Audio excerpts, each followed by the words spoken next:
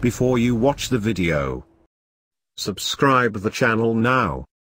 Yes, right now.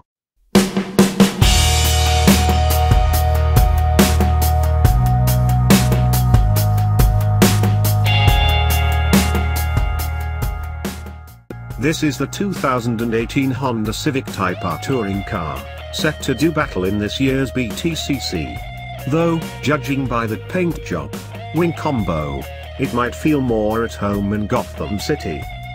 These are the first official pics of the new racer undergoing testing at Castelloli, htch Mag's battleground for our 2014 Speed Week, no less, ahead of the new season that kicks off on the 27th of March. And Honda has had to turn around the car in a mighty short time frame. It's the new htch Civic Type R, again, htch Mag's 2017 Car of the Year, and will be manhandled by triple BTCC champ Matt Neal, and new signing Dan Camish.